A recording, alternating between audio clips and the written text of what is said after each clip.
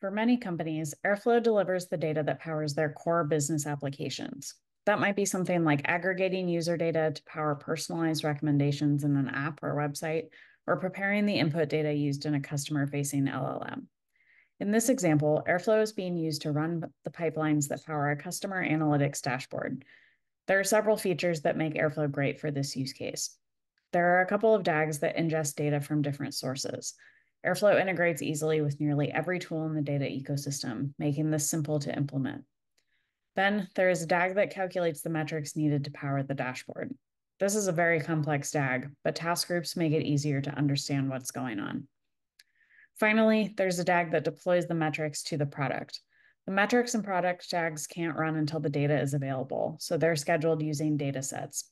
This means they run as soon as the ingest DAGs have finished, but not any sooner.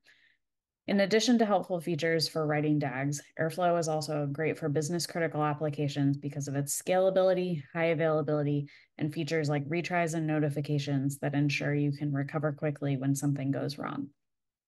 These DAGs are just mocked examples, but they highlight how Airflow might be used in a real world use case.